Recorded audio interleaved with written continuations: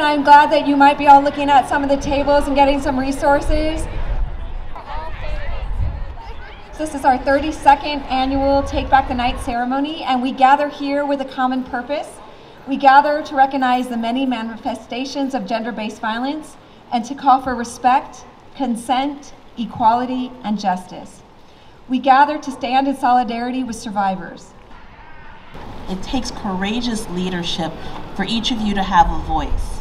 It takes all of us in the communities, Dillard and Xavier and UNO and SUNO and Tulane and of course Loyola. It takes all of us together to speak really precisely on this issue. We have to end domestic violence. We have to make sure that we are the voice for the voiceless and that we support our communities.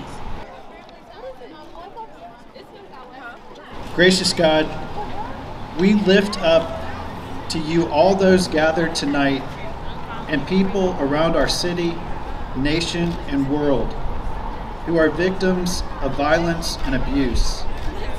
God bless. Let's take back the night, friends.